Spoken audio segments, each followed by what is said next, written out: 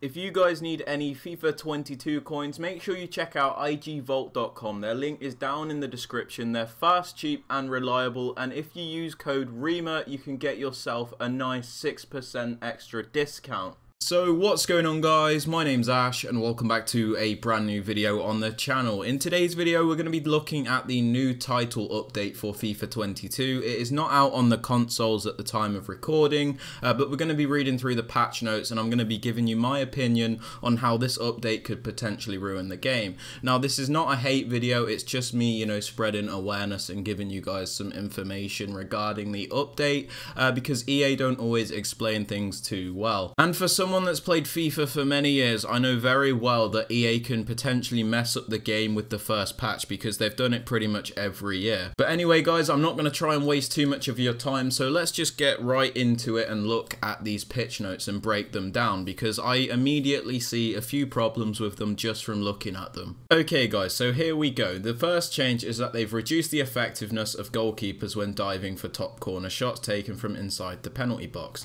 The change specifically applies to shots taken within 37 feet of the goalkeeper. Now this is one of the few good updates that I've found, because obviously if you're taking a shot inside the box and you're hitting it top corner, there's not much else you can do. A keeper should not be saving them the majority of the time, and they've specifically said the area in which this will be affected. My problem with this is, and I'll tell you this throughout the video, is they don't specify how much they've reduced the effectiveness, what percentage. Now as somebody that has studied computer science for over 7 years, I can tell you this: whenever there is a game of chance such as FIFA, when you take a shot, there is a chance that it will go in and there is a chance that it isn't. In order to reduce the effectiveness that something will go in, you have to change the variable, you have to change the percentage that it will be successful. For example, let's say there is a variable called goalkeeper high corner shots. In order to reduce the effectiveness of goalkeepers saving those high corner shots, you would have to change that number and decrease it. You'd have to decrease that percentage. So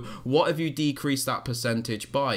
Saying you've reduced the effectiveness is not very specific. My point is, it's all good saying that you're going to reduce the effectiveness of something, but what does that actually mean? Because it seems really good on paper, but we can't really judge that because we don't know how it's been decreased. Another issue is that this is the only update that has affected shooting inside the box, really. And a big problem with shooting in FIFA 22 and the problem with goalkeepers is not always the top corner shots. It's to do with, when you've got those point blank chances, you're not going to try and hit that top corner. It's not worth the risk. Any normal player would just hit that and it should score. A keeper should not have the reflexes most of the time to be able to save that. Let's say you cut the ball back and hit the ball first time. Even if the shot is not directly in the corner, the keeper should have a low chance of saving that, because it would require incredible reflexes that if that save got pulled off in real life, it would be deemed as a wonder save, because the keeper has to take a gamble. When the ball is hit with that much pace from such a short distance, you have to kind of guess which way it's going to go. Now, a direct contradiction to this update is the change to high finesse shots. We've just read how they're trying to decrease the effectiveness of keepers saving those high corner shots from inside the box, and I know that finesse shots are broken from outside the box, but this doesn't specify outside the box. So they've added keeper animations that can help the keeper make those high saves when it comes to finesse shots. Now that is fine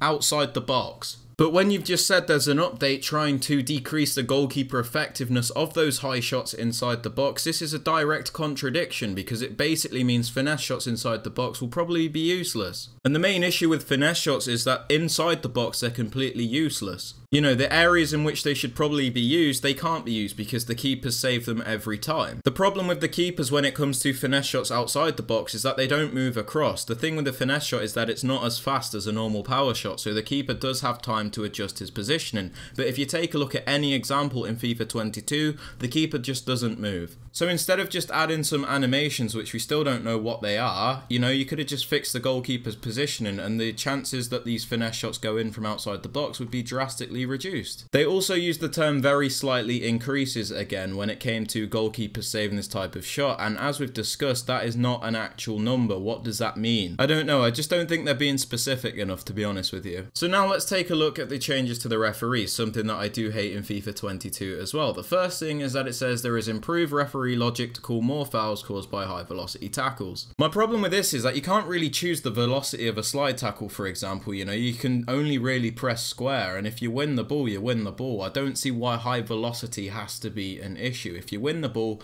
you win the ball. Now, they've also said they've improved the referee logic to call for fewer penalty kicks caused by reasonably timed slide tackles. If a tackle is reasonably timed, you should not have to say you're going to give fewer penalty kicks. You should say there should be no penalty kicks, because if you've timed a tackle, it's not a penalty. You've also just said you're going to call more fouls for high velocity tackles, so if you're sliding with speed inside the box and even win the ball and it is a timed tackle, does that mean you're going to give a penalty anyway? They also said there is improved referee logic to call more fouls in situations where a player purposefully collides with a goalkeeper that is holding the ball. I don't really have a problem with that one, to be honest. And there is improved referee logic to call for fewer fouls due to soft physical contact. Again, that is a good thing. I'm glad they've changed that. Other than this, they've made some positive defensive changes, such as, you know, improvements to manual defending, where, you know, if somebody is making a pass or a shot and you slide to block it, you have a higher chance of retrieving the ball. But other than that, the changes that they've made seem to be pretty minor in the scheme of things, and I don't want to make the video like 3 hours long by going through it all. I'm also not going to go through all of the things that they have addressed, because it's not part of the update. When EA say they have addressed something, it means we hear you, but we're not going to do anything about it right now because we can't be bothered, basically. My main issue with this update is that they are focusing on the gameplay mechanics, which as a whole have been improved quite a lot in my opinion. I think FIFA 22 is a much more balanced game. But they haven't addressed the game-breaking bugs, such as the second half glitch, where in the second half you try and tackle an opponent and the game just completely lags out. I've made a whole video on this and it still hasn't been fixed. Like, a lot of people have this issue too. They also haven't fixed a glitch when it comes to free kicks, where the game can go on for like 3 hours because your player just won't take the kick, or someone else will go and take it and it messes up the whole game. They haven't fixed the issue where sometimes your player will just stand still with the ball and you can't do anything with them. And they also haven't fixed the issue with penalties, where the screen goes completely blurry and you can't even see what you're doing. My point is, there's so many things that should have taken priority in order to make sure that the game was actually fully functioning, and they've just ignored it in this update and focused on things that could have waited for a slightly later date. I also think the things they've changed have not been specific enough. Like, we don't actually know what has changed. We don't know what the animations are for goalkeepers, for example. We don't know the effectiveness of finesse shots after the patch. And I think they've tried to cover up the issues by, you know, adding some weird fixes opposed to actually covering up the core issue. Like, why are finesse shots flying in the top corner all the time instead of let's make the keepers get to those corners? Another issue I always have with updates on FIFA is that they seem to change the game completely. Like, the game will start to feel slower, heavier. Everything that wasn't even meant to be changed in the update will feel like it's been changed. Although I can't confirm it because we haven't got the update on the consoles yet, it seems to be a thing in every FIFA where whenever they make the first update, things that weren't even changed seem to have changed, or so they say. They haven't been changed, at least.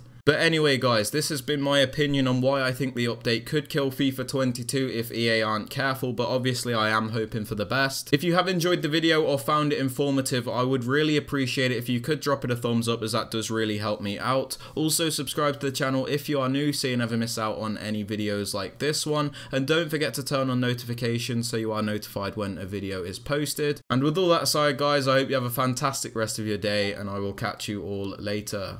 Peace.